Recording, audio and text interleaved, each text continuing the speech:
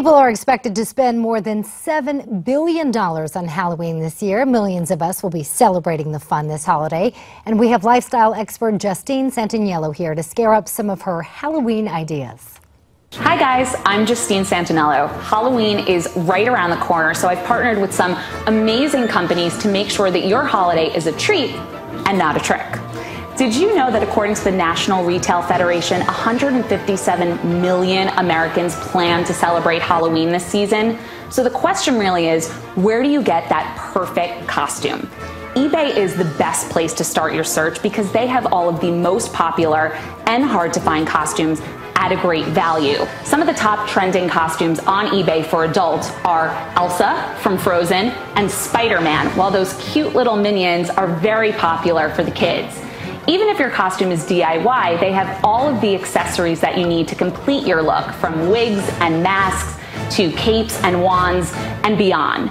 And we can't forget about our home decor and our entertaining. eBay has everything you need, from spiderweb tablecloths to Halloween drinking jars, even spooky candles. You could go to ebay.com for all of your Halloween must-haves at an unbeatable value. Now, a big trend for Halloween is spending it with your pets. We put a lot of energy into our family's costumes, so we can't forget about our pets' costumes. PetSmart can help to complete your family's look with a variety of pet costumes and accessories for dogs, cats, fish, even small pets like guinea pigs.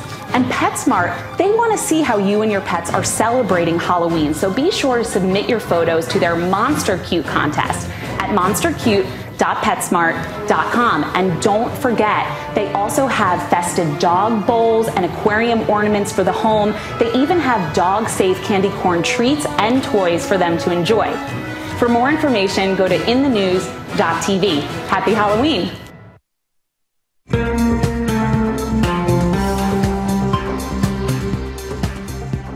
Thousands of low-income citizens are at risk of losing the subsidies that make health insurance affordable.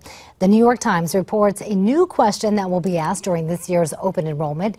Here it is. Did your household file a 2014 tax return? Those who say no may no longer be eligible for assistance to pay their premiums. To clarify what's happening, we want to welcome in Newsmax health editor Nick Tate, author of #1 New York Times best-selling author of Obamacare Survival Guide.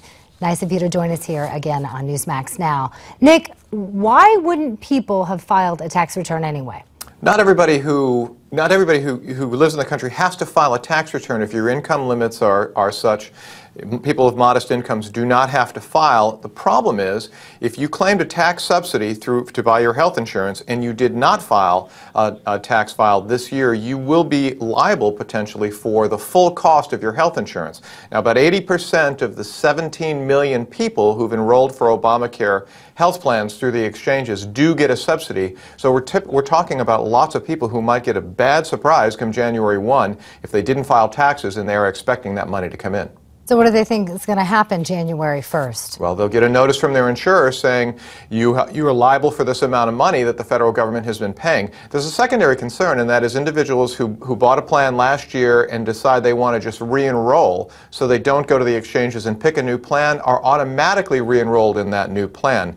Now, if they do that and they did not file a tax return in April, they will be liable for that higher amount, which could be hundreds or even thousands of dollars more than they're spending this year. And then to make matters worse, there's a rumor going around that the Obamacare website that previewed over the weekend is having a few glitches again. It's more than a rumor. In fact, the White House is acknowledging that the website still is not ready for prime time. While it is scheduled to open November 1st, the White House says that some of the key features, like the ability to pick a doctor and identify whether your doctor is on your health plan, will not be functional, at least at the get-go. Don't know how many weeks or months it'll take for them to fix it, but once again, we're looking at potential problems with the new sign-up.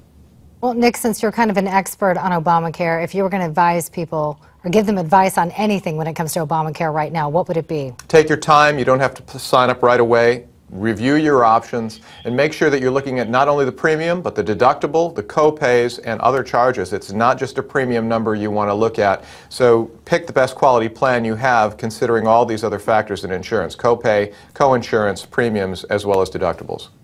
All right, Newsmax health editor Nick Tate, thanks so much for joining us. Always a pleasure to have you. My pleasure.